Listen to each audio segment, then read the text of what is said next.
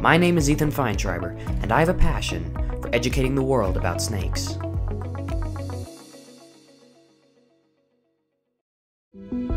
The boiling hot desert of southern Utah is home to the fastest slithering snake in the entire United States, the Coachwhip.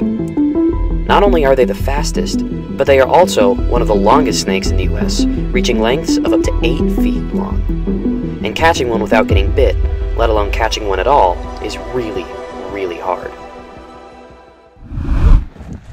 Okay, this is the infamous Coachwhip, a snake that you do not want to mess with if you catch one, because they, despite being non-venomous, will not hesitate to bite. And I took probably, I don't know, 20 bites from this snake, and I'm bleeding all over the place, but it is so worth it to see this incredible predator. So, how did I spot this snake? It has incredible coloration, so it can blend in super well while it's going super duper fast.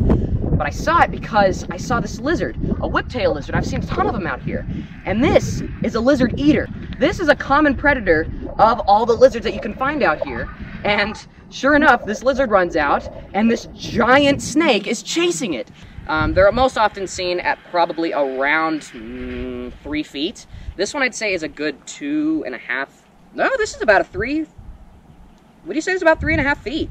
It was really bitey earlier, and now I'm feeling much more confident about holding this snake. So this is in the colubrid family, the same family that almost all the other snakes out here are in, except for rattlesnakes. They're in a separate family. So this guy is not too much of a different snake than what I'm used to seeing. So as I said earlier, these guys are lizard eaters, but they will not hesitate to eat other reptiles such as other snakes. So in this sense, this guy is almost like a cannibal. I mean, they will eat other snakes, other species of snakes, smaller Coachwhips, but on a scale of 0 to 5, 0 being completely harmless and a 5 being like super venomous and deadly, I would rate this as a 0. Non-venomous, it's not something you need to be afraid of. And I think it's really cool because it's so smooth. It's a really smooth snake. It feels almost exactly like the racers that I catch up in northern Utah. So does this snake make a good pet? No, not even close. Now, first of all, you won't see these guys out in the pet trade. If you do, it's probably a wild-caught one, which should never be kept as a pet. This is not a good pet snake. You see one of these guys out in the wild, just leave it out in the wild. If you want to interact with it, just be careful, be nice, and then let it back out into the wild. These guys are not meant to be pets. Thank you so much for taking the time to educate yourself on the Coachwhip. I'll see you next time with possibly an even cooler snake. Peace out.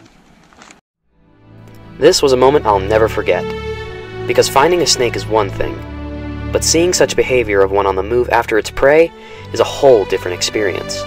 It almost allows you to see nature in action. If you enjoyed this episode of Snakes on the Brain, let me know by giving this video a like. And if you want to learn more about this species, click the link down below where you'll find an extended version of this episode on Facebook. And if you want to learn about other snakes I've caught, make sure to subscribe.